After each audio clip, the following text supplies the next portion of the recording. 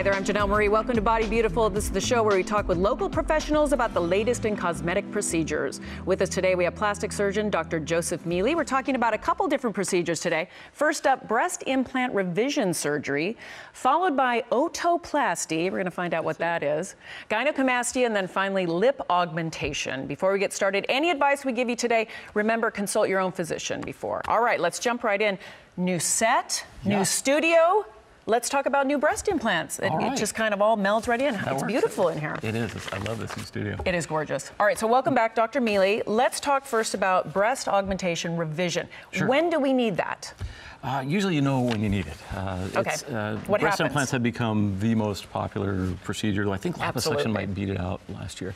But with breast implants, there is some maintenance involved. Right. even the FDA has told us, you know, they're not lifetime implants. It means they may not last as long as you do. Right. So things that can happen, they can deflate, which is becoming less common with the newer gummy bear type implants. Yeah. They can get what's called capsular contracture. What's that? It's a fancy word for where the pocket that holds the implant in place gets too tight. Oh, so it gets hard? So it can make it feel hard. Oh, okay. Or move it. Okay. And we want them to stay where they're supposed to be. And then the other reason, most common reason, to put bigger implants in. Okay, so you can change the size or whatever, and then if there's a problem. Is it tough when you have to go in for a revision? Is that a tough surgery? It can be, depending on what needs to be done. Okay. You know, if it's something like a saline implant that's deflated, everything looked perfect before it deflated, that's pretty simple. We just take out the old one, put the new one in. There's no fix-a-flats. We just put a new implant in, fill it up. But the pocket was perfect before. It's perfect after, very simple. But what can deflate an implant? Like, what happens if do you get in a car accident? Does that deflate them? I mean, how does that happen? It can. Sometimes there's trauma. You fall right on it, especially on the corner of something sharp. Really? Not what you want to do. Probably better to have the implant there anyway. Yeah. And the others, sometimes it's just spontaneous. Where maybe the implant in one corner is wrinkling and wrinkling, and then eventually it fails and breaks. All right, we have got before and after photos. Let's take a look at our first one. All right, what? Oh, yes. So when they deflate, they do this. So that is a deflation. So you can still see the left breast, the right breast completely deflated. Wow. Afterwards, she wanted to upsize a little bit, so we did use a little bit larger implant. Didn't need to do a lift or anything, because that's what's called pseudotosis. It's not real ptosis, it's just deflation, which we often see after pregnancy also. Oh, my goodness. And the implant just restores the volume there. So only one side was deflated on that? Correct. Okay. Correct. All right, let's go to picture number 2. So this is, you were asking about car accidents? Yeah. Okay, this was a car accident. Really? So she got hit on she was driving, got hit on the driver's side. Her left implant capsule got ruptured in the implant and lowered the implant. So we went back and replaced them both.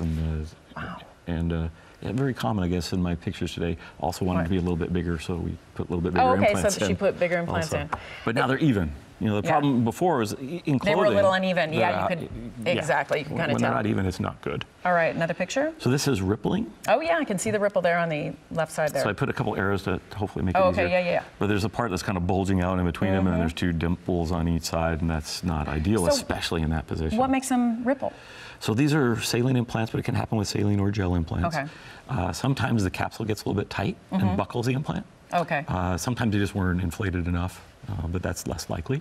And so what I've done is go in, open up the scar to get things bigger, and then just, in some cases we need to put a new implant in there. Sometimes we can use the same. In this case, I changed from saline to silicone, which helps. Look at this. Okay, so. You remember this one? Symastia. Symastia. Yeah, okay, so that's when the breasts are becoming one. Okay, so it's also called bread loafing or uniboob. Sometimes people call it that. So what happens, I don't know if it's that the implants were too big with too high a profile. Sometimes that will lift the skin in the middle.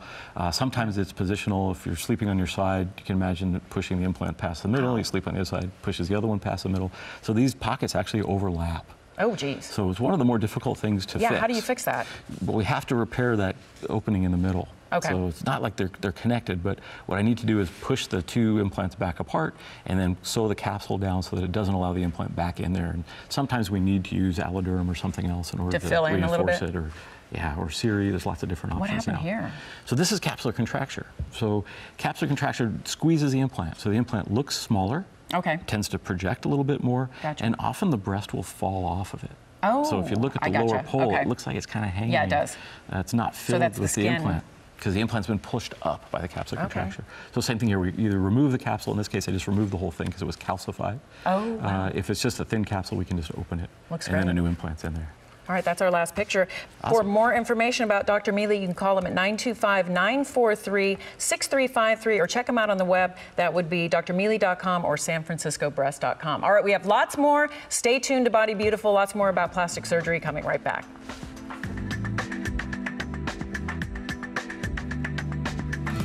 The information and advice given on this program is for general informational purposes only. For medical advice on specific treatments, medical professionals should be consulted. You should not initiate a course of treatment without consulting a qualified doctor.